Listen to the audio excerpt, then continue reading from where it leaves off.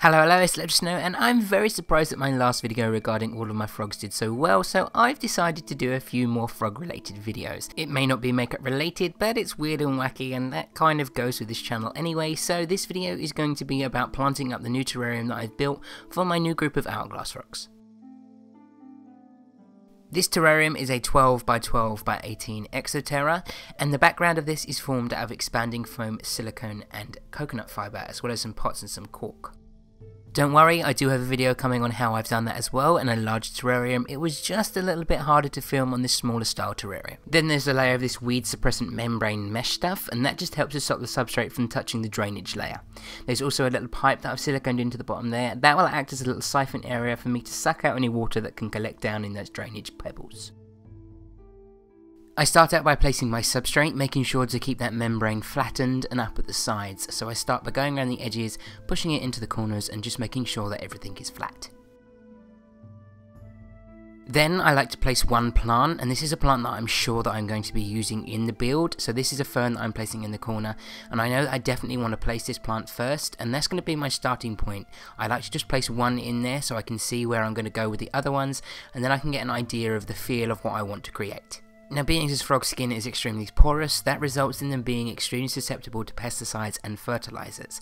Now, this plant is bought from a garden center, and I would advise you to grow these plants for a little bit of time before you put them in a terrarium. Of course, if you're building a terrarium and not housing frogs in it straight away, there's no problem in just planting it up and leaving it to sit there. But a few weeks of growing in your own conditions without any pesticides or fertilizers, making sure that when you water you get the leaves really wet so it rinses them off, and removing most of the soil before you plant the plant into the terrarium will minimize the risks of anything detrimental happening to the inhabitants. The next thing I like to do is place the water bowl, and this is something that I've learned to do at the start of a build, because usually I'll go ahead and plant things and then I'll get to the point where I'm trying to put a water bowl in and I've planted it up a little bit too much and there's not enough space. And that's also going to act as a way that I can put things in it that fall out, or if I've got any areas that I want to remove debris from, I can place it into this and it will keep everything clean and tidy. Now, it looks drastic that I have a drill here, but the thing I'm going and doing now is I'm adding some drainage holes into the areas that I've got into the background. Now, being as the background is made out of silicone, expanding foam and coconut fibre, there's actually no real drainage there, so those pots in there will just end up filling up with water and becoming stagnant over time. So I like to go in with a drill and add some drainage holes into the areas where I believe the water is going to collect. Now, this isn't going to be 100% perfect, but it's just going to help into getting that some of the water out of those areas and stopping the plants from stagnating.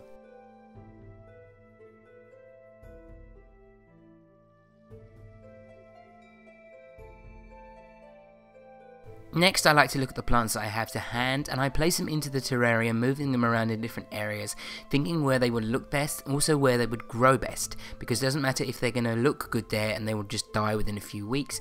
It has to be creatively pleasing and suitable for the growth of the plant.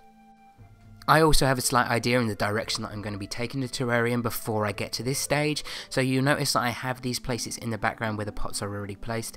So these are kind of like the ideas that I've had beforehand, and it all comes down to creative experience and just getting an idea for something and making sure that you like the way it looks, but it's also a bit of a learning curve, because if something doesn't grow, you just try again in a different position.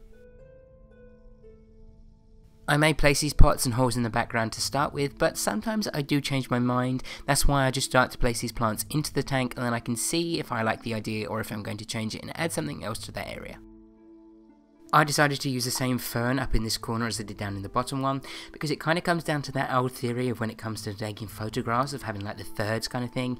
There's all this kind of aspects when it comes to planting up aquascapes and terrariums, and that kind of plays into what's going to look good in the pattern kind of thing, because the human brain kind of perceives something to look beautiful when it's in a certain shape. It's very hard to explain, and you can go and research some of this by looking at other aquascapes and people talking about this. They know a hell of a lot more about it than I do. I just basically create what I think looks good. All of the plants that I've planted so far into this terrarium have all been ferns. That one there is actually a dragon scale fern, and it's one of my favourites, being as the name and the way it looks as well. But you'll notice from that point that everything is pretty much just green, so I went in and added one of these little dizzier orchids just to add a little bit more colour and texture. Almost off the shot there in the corner of the tank, I've added in another little fern, and this is a creeping fern, and I want it to start growing up. So some plants you have to kind of like tame into doing what you want them to do. Now for some plants like this fern and some vines, you can actually use some super glue to apply it into certain little areas, a very small amount, and then pushing the vine into it so it sticks and will start to grow in the direction that you want it. Super glue is completely fine when it's cured, so there's not going to be any problems with the frogs. Or you can use these little clips, that's what I used in this instance. Just make sure that they are securely placed into the background so there's not going to be any risks of them falling out and causing injury. These are only going to be in there for a short period of time, allowing the plant to attach, then they will be removed anyway. You may have noticed I've been working over on the other side now, and I've filled up 2 of those plant pots, and I'm planting a species of Malgravia, which is a tropical vine, and I actually decided to fill up both of those pots with this one, just so I could allow it a little bit more growth, and I actually went in with a little bit of moss, completely filled up one of those plant pots, and just draped the vine over the top of it.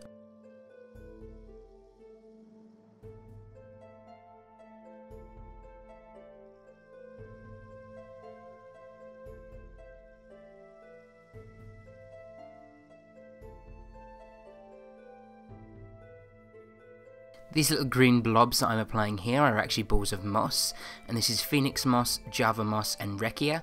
Now these are aquatic mosses and aquatic plants that will grow terrestrially if you give them time and moist conditions.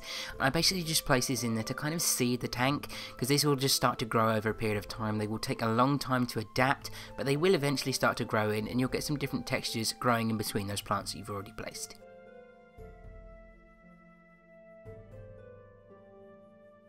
Now all the plants are in place, it's a case of watering and giving them a good heavy misting. Most of the watering of these plants will be done by this misting, and I will mist it once or twice a day. Then once the plants are established, I'll adjust my watering as necessary just to make sure that they're getting everything that they require.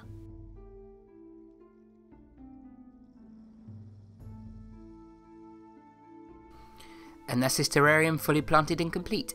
The only thing left to do is add the frogs. Now these are hourglass frogs, and you'll notice on their back, the reason why they're called hourglass frogs is because they basically have an hourglass pattern, and inside that pattern some of them have different levels of gold spots, so they're called hourglass frogs, and that's basically the reason as to why. I have a group of 6 of these that I'm going to be adding to this terrarium, and I'm hoping that I do have a mixed group because I'd love to start breeding these frogs. These are almost fully grown, they only stay around 3 to 4 centimeters, the females being larger than the males, so hopefully we get some luck and we end up with some eggs and some tadpoles.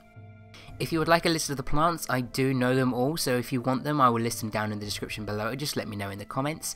I have filmed some other videos regarding frog related things, so if you would like them, also let me know down in the comments below. Please give the video a thumbs up and subscribe if you haven't already, and until next time, bye bye.